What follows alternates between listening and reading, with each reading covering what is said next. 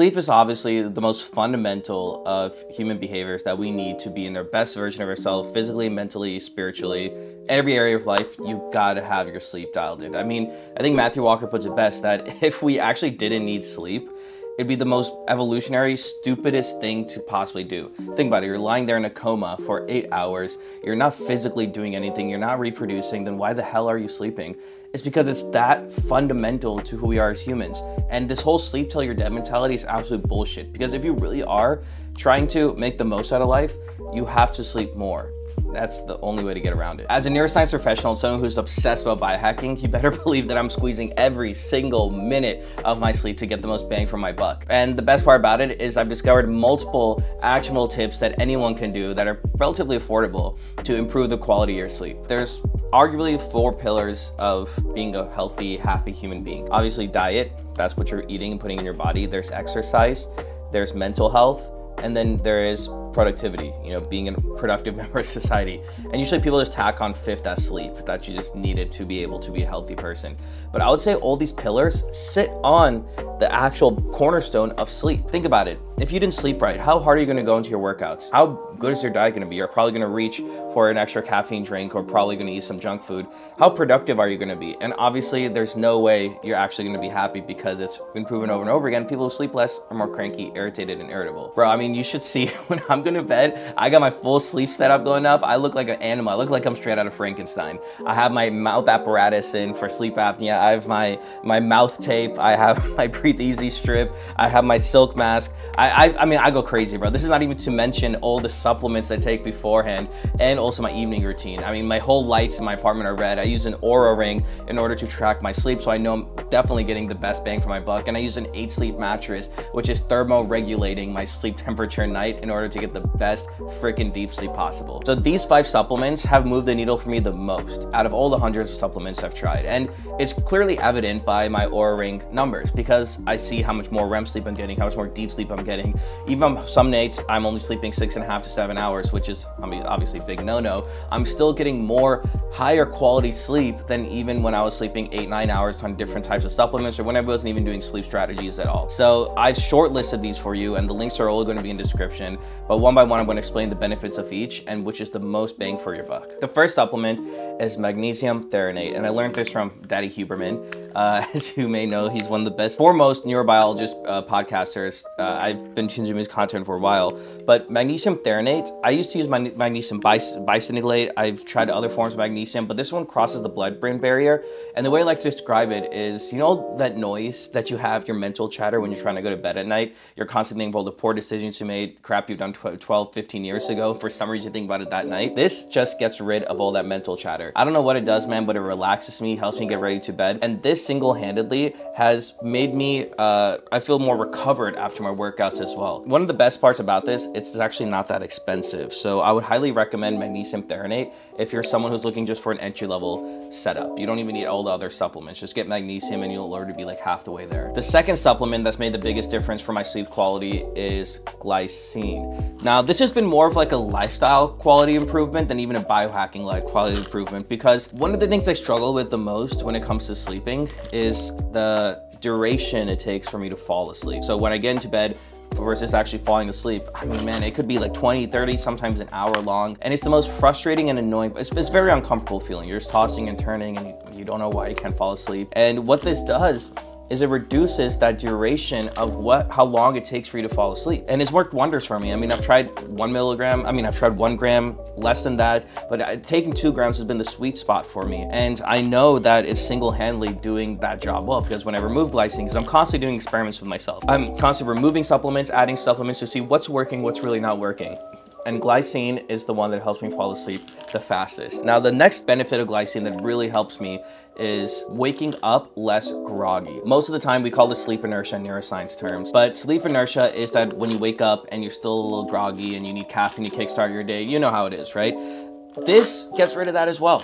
I mean, it's pretty freaking crazy how powerful this drug is. And it's also one of the cheapest on this list. Go ahead and grab glycine if you haven't already and give it a shot. The third supplement that's made the biggest shift in my quality of sleep has been L-theanine. L-theanine. Probably heard of this. It's one of the most famous supplements for sleep, one of the most well-researched supplements for sleep. Most scientists say it has something to do with the specific effects amino acids have on the chemicals in the brain that help promote restful sleepness. From personal experience, L-theanine really just helps calm my nerves down. If I'm anxious throughout the day, if I'm running on the whole time, it helps me just really calm down, relax. Like I just almost took a warm bath, and it gets me right in the mood to sleep. I want to say like magnesium helps my physical body get ready to sleep. L-theanine helps the mental part of my body to get ready to sleep. That's where it's been the most beneficial for me, because even my body's relaxed, sometimes my mind is running and I can't help it stop. The crazy thing about L-theanine is the dreams. I know I'm getting more REM sleep on L-theanine because when I check my Oura ring, my REM score is higher. But L-theanine, its benefits are, people say you shouldn't take it if you are scared of nightmares. Nightmares are actually good for when you're trying to go to bed. Many people do not know this, but your brain's way of processing emotions and almost therapy for itself is by having dreams. So the more dreams you have, the more vivid they are, the more internal work that your brain is going through in order to process those deep-rooted and subconscious feelings. So yeah, man, if you want to see like unicorns flying and you want to have more restful sleep, I would definitely grab L-theanine. Another pretty cheap one on this list, and also just lasts a long time. I mean, you can even take this in the morning, days that you're feeling extra anxious for some reason. I've taken this just in the morning when I know I have a big presentation or something coming up. The fourth supplement I take is ashwagandha. Ashwagandha is an Ayurvedic supplement. Ayurveda is pretty much the science, Indian ancient science of healing and health and helping people promote a natural lifestyle through remedies that are found in nature. And the way ashwagandha, I mean, man, this has benefits beyond sleep. I mean, this is something that should be in every single person's cabinet. Not only helps with vitality, it helps with regulating hormones for females, it helps with boosting testosterone for men, it helps with stress and reducing cortisol levels. This is a powerful herb and is one of the best, I think, at what it does. In the context of sleep, there's two ways it really helps. One is reducing sleep latency. This is once again, the time it takes to fall asleep. Now, the way it does this is that by reducing cortisol, you're actually increasing serotonin. It's just an inverse relationship. And serotonin is a precursor, biosynthetic precursor to a famous drug that you know, melatonin, which many people take and self-medicate themselves to help them fall asleep better.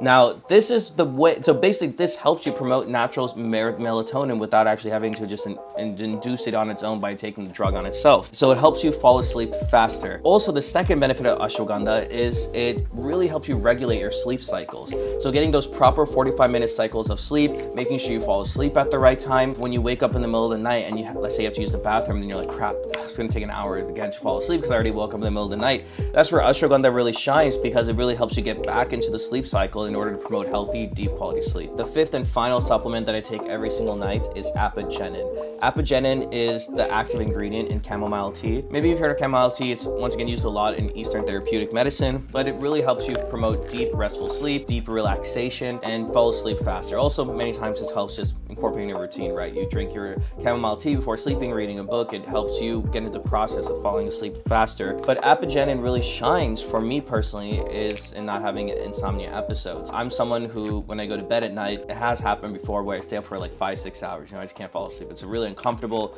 torturous feeling that just absolutely sucks and ruins my whole week. And sometimes I'll wake up in the middle of the night and that happens to me, right?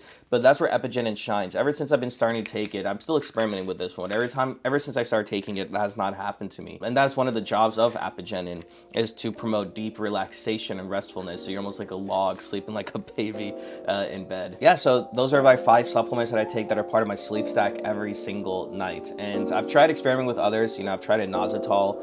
I've tried GABA as well, and while, I mean, sometimes it works, sometimes they don't, I'm still experimenting with them, so I can't fully recommend them. The ones that these 5 that I recommend in this video have been without fail always working. I even take them on the go. I notice a big difference when I take them versus not taking them to help sleep at night. So if you found this video helpful or informative at all, go ahead and leave a like down below or drop a comment letting me know, Sid, we appreciate you, because that lets me know that you all are digging this shit. So I appreciate you all very, very much. And let me know, if there's anything you have questions on or comments on, happy to address them. And one of the best things about sleep, man, is once you nail it and figure it out, it goes a long way improving your quality quality of life. But here's the catch. All these supplements, they do make a big difference, but they only make a big difference if you have the fundamentals down. If you're not giving yourself 8 to 9 hours, if you're not going to bed at a decent time, if you're drinking and going out and partying and taking these supplements, hoping to still get a good night of sleep, sorry to kill your vibe, but it's probably not going to move the needle. But if you do have all these things taken care of and you want to push it to the next level,